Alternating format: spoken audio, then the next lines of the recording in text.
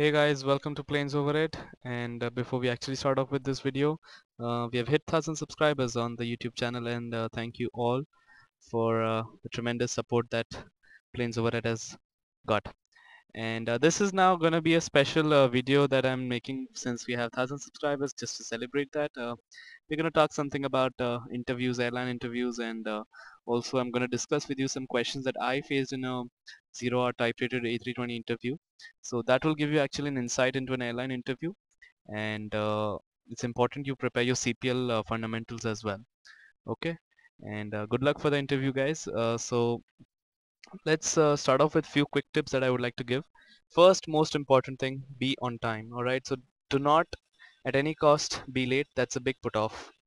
So just plan your travel early. If it's in a different city, plan it further early. Be half an hour, 45 minutes early. Now, a lot of people have this different view. It doesn't matter what you wear, but it does. So dress formal and always wear a smile. Okay. Greet everybody. So as soon as you enter the room, you can greet everybody, whether it's good evening, good afternoon, good morning, and you could ask how they are today. Anything of that sort. That sets a tone for the interview. And the most important thing, it's funny, but yes, do not sit unless offered. So just go up to the desk or whatever it is, whether they've asked you for documents, but do not sit yet. If the interviewer asks you to sit down, then have a seat and sit upright with feet firmly placed on the ground. Do not really have any fidgety movements, playing with the pen, moving your legs around, too much of hand movements. All that are a sign of nervousness. So be firmly placed on ground. Maintain effective eye contact. Now, looking at the walls, ceilings, carpet, and all that is also a sign of your low on confidence. So whenever you, at least when you answer, look into the eye and answer. Whether, of course, there are going to be at least two people or more, right? So whenever you do, look into the eyes of the interview and answer. That shows confidence. Be confident, stay calm. Whatever is asked, be confident. Do not just feel nervous about anything. Take your time to frame your answer. It's very important. You can take few seconds rather than just blabbering out anything. So, and always talk facts, especially in airline interviews. This thing really matters, and you have to actually just talk facts. Do not lie. Now this is the biggest point I would like to give in an airline interview, because trust me, those guys who are taking your interview are perhaps flying as many years as your age is perhaps. So right, they will just pick up anything that you try to fake or anything. So do not lie at any cost. If you do not know the answer, just be frank and tell them, sir, I do not know this. So that shows that you are ready to accept and ready to learn. And another important point, do not over answer. If you know something, answer it, keep it short and crisp and brief. The more you answer it, the tendency of the interviewer is to pick up points out of that answer and ask you further questions. So if you've asked something, just be to the point. Okay, so I guess these few quick tips will keep you in place, and let's begin a few questions. Now this interview is going to have a mixture of 320 and also CPL based questions. So if you're not already type rated, do not worry. We will, when you do the course through with me on the YouTube, you will learn a lot of stuff. So just I'm just trying to share questions that were there. So now in the 320 there are some memory items that have to be remembered, and these are the list of the memory items, and prepare all of them. EGPWS is enhanced ground proximity warning system, emergency descent, unreliable airspeed, and loss of braking, stall recovery, stall warning at liftoff, TCAS, wind shear ahead. So some people even might tell you crew incapacitation, but I think in the recent times it has been removed, but you can still go through. I'll try to put a link on the video description so that you can download all the memory items. Remember all of them. The interview will for sure ask you one of them, whichever is your favorite. He would just go with which one is your favorite. So if you say TCAS, you have to, you know, remember the TCAS and tell him the memory item for that. So memory items are, by the way, memory items are, a list of actions that you have to remember, and because TCAS is immediate, right? So immediately you have to respond to that and do an action. So these are memory items in the 320. Okay, how would you recover stall was asked. So this is the basic stuff: nose down, wings level, power, check loss of attitude. How would you recover abnormal attitude? So this was also asked to me just to confuse because for nose high and nose low, there are different procedures, right? So check power for if your nose high, that is, if your nose high, check pitch and then bank. If your nose low, first wings level and then pitch. So if your nose low, you first wings level and then pull your control column to get back. What are the color of the hydraulics? Very, you may feel very stupid because of this question, but then that's how it was asked. Green, blue, yellow are the hydraulics. We will do the hydraulic video as well, so that all will be clear. So there are three different colors. Now, what generally is happening in interview is they will start with something that is really stupid and very easy, and then when they get into the talks, then you may actually feel the heat. So color of the hydraulics is very simple for any 320 type rated guy. So next question starts now.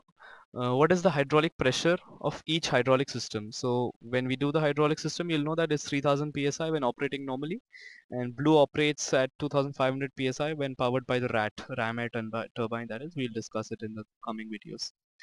Can you start the APU at 39,000 feet? APU is a auxiliary power unit. So yes, it can be started and operated, but only for electrical usage. So all this is there in the limitations. When you actually do study for the interview for 320 part, do not forget to do limitations. They can ask you engine limitations, APU starter limitations, flap flight controls limitations, and so on. So limitations are a very important part, that you know what your aircraft is capable to do. Can you now see the follow-up question? Can you start APU at 39,000 feet? The next question is, can you can you start APU at 39,000 feet with emergency elect config? So emergency elect config is where you have lost the whole electrical supply of the aircraft and you are literally running just on batteries. So no.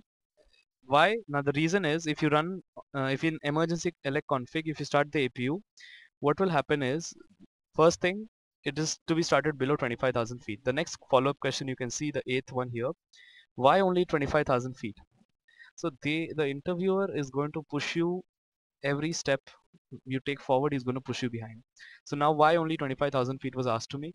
So the simpler answer, if you start studying more and more, because the air is denser at lower levels, and since we're using batteries to start the APU, you will drain it faster. Hence you need to give it the best chance to start at the first attempt itself, rather than trying it over and over again. What is V1 speed? This one is nothing to do with the 320, or is just a general, so it is a go or no go speed. That's like the simplest and the crisp answer you can give. It's a no or a no go speed. And if you go by the books, it is the decision speed below which you may consider a reject takeoff. Now see, the question, after each question there's some sort of a follow-up question. This one had, what will happen if you rotate before V1? So the answer is, you will expect not to lift off, of course, because you don't have the speed to lift off. And if rotated aggressively, you may hit the tail on the runway. Okay. What type of crosswind landing would you do on the A320? Now, Airbus recommends a wings level approach, also called the crabbed approach here. And during flare, just as you flare the aircraft, what you do is kick the rudder. Kick as in, I don't mean like a real harsh kick, but you use the rudder to align the aircraft with the runway center line. But even if you have a really strong crosswind, then you can use some sort of little bit bank, maximum of 5 degrees, just to keep it fine. Apart from that, crabbed approach is the one that is to be answered. Now comes interesting question here. Now situational awareness stuff. If green hydraulic drains out at the parking bay, engineer tells you we have only yellow hydraulic can. Would you still use it? So now what happens is, now these are questions that you will not find in FCOMs, you will not find in any manual. But you have to realize that all the hydraulic fuels are of the same fluid, same type. The color differentiation that we discussed earlier, green, blue, yellow, is just for us to know what aircraft systems are being operated by which hydraulic system. So this is a question of situational awareness and smartness. It will not be mentioned anywhere in your FCOM, anywhere, but still you just have to think smartly. Now comes some Met questions as well. What is southwest monsoon? So the answers are as follows. It is the main monsoon occurring from June to September on the Indian subcontinent. 80% of India gets its supply from this monsoon summer. What is northeast monsoon then comes up. So it is the retreating monsoon that occurs post September. State of Tamil Nadu is the one that actually gets rainfall. Almost I think 50 to 60% of Tamil Nadu, gets rainfall because of northeast monsoon. So be good in Met as well. So that's what I said. Do not leave CPL. Do not think that it's a technical 320 interview. It will have a mixture of mixed bag. Another question I think that was asked was also El Nino. That's a global effect. So western disturbances. You can also go for nor'westers. What are nor'westers? And such major phenomenons you can go through Met. What will you do? Another situational awareness question. What will you do if your captain or your pilot is incapacitated on finals at 1500 feet? So you actually first thing you do is initiate a go around, then inform the ATC for assistance on landing, call the cabin crew and strap the incapacitated pilot and return back to land ASAP. Now, sometimes these questions will actually get really tricky. This one was very simple. He might give you an engine failure on the same thing. What will you do with a pilot incapacitated on finals at 1500 feet and your engine has failed just now? So it depends on different situational awarenesses. You have an engine fire. What are your decision making? He's gonna check your decision making on this. What are tailwind limitations for the aircraft? 320. That is takeoff is 15 knots and landing is also 15 knots. But if you are auto landing, it'll be 10 knots. Okay, the limitations are very important. I think almost 6 questions were asked related to limitations. Now comes some CPL technical stuff. How do jet engines work? All I answered was like Brayton cycle and constant pressure, and that's all. The answer is done. Because if you answer there are keywords, all right. For some questions, there are keywords. If you use those keywords, that's more than enough. Now, suppose if you how do piston engine work? It's constant volume cycle, and it's the Otto cycle, right? So it's important you use the keywords, and the interview will be just pleased enough that you perhaps obviously know the stuff if you're using keywords. What is bypass air in the jet engine? So the secondary air of the jet engine is the bypass air and is responsible for producing maximum thrust from the jet engine. Is the one that goes from the top, not from the core of the jet engine. What is swept back wing and why it is used? Now this is also very interesting. So a wing that angles backward with respect to fuselage is a swept back. Now swept back, the primary application is to increase MCRIT, Mach crit, because the swept back wing delays the shock wave and improves performance at high speeds close to speed of sound. So, uh, you know, uh, what happens is the airflow hits at a different angle. So you're basically fooling the airflow that you are traveling slow. So you get more MCRIT, increases MCRIT. So you can actually go for discussions on Mach number. So what is MCRIT then? See, again a follow-up question came from whatever I answered. So what is MCRIT? What is Mach tuck? So MCRIT is the lowest Mach number when some point on the aircraft reaches speed of sound. And at speed close to Mach 1, aircraft has tendency to pitch nose down. So this is Mach tuck. And it is countered by a Mach trimmer which varies pitch as required to maintain level flight.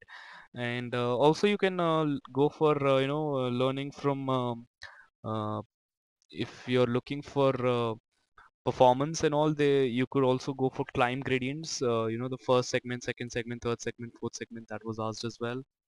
And you can also in navigation you can go for great circles, rhumb lines, basic stuff, CPL. So do not, what I'm trying to tell is, do not eliminate CPL in a technical interview as well, because be sure that they will ask you CPL as well, how confident you are in your basic fundamentals. Okay, so I guess that's all for this video. I hope you liked it, and share this video so that it can help people who are attending interviews. The most important thing is, be confident when you answer. Do not lie, of course.